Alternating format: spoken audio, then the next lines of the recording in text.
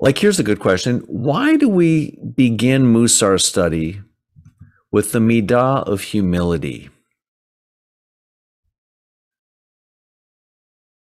Why is that? Oh, Gordon. And it's foundational. I think if you're going to do the introspective work of all the other midot, you have to have some humility to be saying, okay, I'm not perfect. And I'm not so great after all, to be wanting to look inside. Otherwise, you're going to be too defensive about looking at things. Oh, gratitude. Yeah, I do enough gratitude. It's too much self-justification as you go through them. So I think you have to start there. Excellent. Yeah. Anyone else? I love to ask this question. Okay, on a scale of 1 to 10, how do you rate yourself in terms of humility? That's kind of a funny question. Oh, I'm a 10. Hardly, right?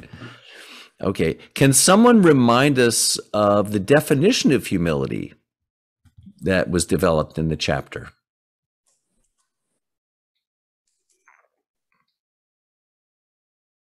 Laura's making a move. I mean, isn't it about the amount of just the space that you take? I mean, giving others kind of the room to be themselves, but also taking, the place, it's like saying, okay, but I deserve to be here too. Yes. Right. Rightful space. Yeah. Nancy, did you take yourself off mute? I did. I don't exactly know how to explain this, but to me, so I'm often the first one to speak, and I was trying really hard to at least be third or whatever. But it's not like, oh, I'm so great, I'll talk first. In my case, I think what I'm doing is like, well, I'll be helpful, I'll get things rolling. Yeah. Or sometimes after I've been with somebody and I realize, gosh, I did more of the talking than they did. They asked me a bunch of questions. And I realized I grew up with the idea that I should be entertaining. That was my value. So I'm like, okay, let me entertain you. And that doesn't come out of like, oh, I think I'm so great. It's almost like, no, I'm trying to be a value. So that's where I think it's a little tricky to just say, where am I on a scale of 1 to 10? I might look like, ugh, you're too out there, take up too much space. And that could be true. But when I try to think about it and how do I improve it, I notice it comes from various sources. Yeah, that's true. It's not real cut and dried, black and white. It's actually a lot of subtleties to it. Steve. I especially felt humility when Sandy was talking about the baby hippo. When I take the dogs for a walk on a coastal trail, and when I go there and I look and see all the creatures and the different plants and how it all fits together and what the environment is like, it's very hard to come out of that thing that you're this special creature that's unlike anything else. So I think it gives me humility. And also, it's great to see baby hippos. I would love to see them. But definitely, I think that, to me, that was the way to achieve humility, was to think of myself in a much larger context. And the other thing was to listen. I think listen is a real important part of it. Yeah. Thank you. Rye. Yeah, I really like this opening definition: occupy a rightful space, neither too much nor too little. Focus neither on your own virtues nor the faults of others. And he goes on to talk about capacity for self-restraint and the space you occupy, which I think he really drew this kind of finding a balance. It's like you can be on the arrogant end of the spectrum, and you could be on the low self-esteem end of the spectrum. And the story about the temple basically being destroyed because of the rabbi's inability to have right action, to really understand what was needed at the moment. You know, and to kind of keep deflecting responsibility, I thought was a really good example of how a lack of esteem can really get us in trouble. So I really like that it wasn't defined in a kind of monolithic way, but more about a balance and dynamic interaction with what is happening. You know, what is the context? What is needed? Raina, were you familiar with this story before? The Kamsa Bar Kamsa story? You're asking me or Rai? No, Raina. Which the story that they talk about where the rabbi doesn't make the decision. Well, I remember reading it in the last, when we read this before. But no, why do you ask? I remembered a different version of it. And so anyway, it was a little bit different parable. And I guess this is the one we're going with now, so that's fine.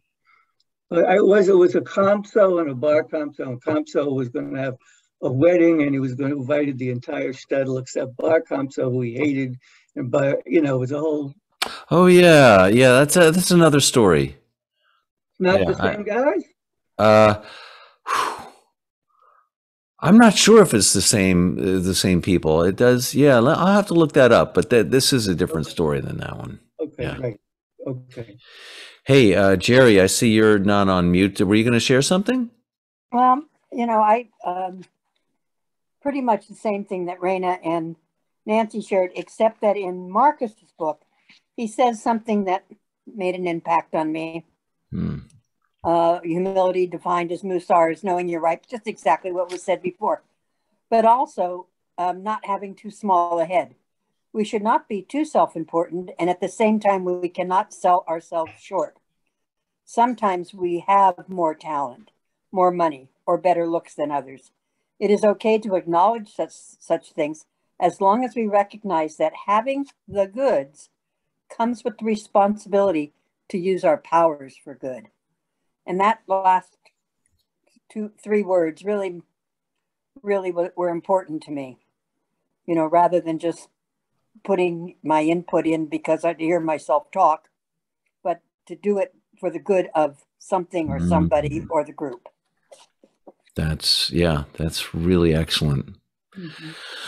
I was thinking for me, like a definition would be something like discerning what the situation demands, whatever situation you're in, discerning what it demands and what it requires of you, and then doing or being what is required of you. I don't know. Gordon. You know, I think Joseph Campbell made the comment something like that: we are the hero of our own journey. And I think if you add humility to that, is we are the protagonist of our own journey.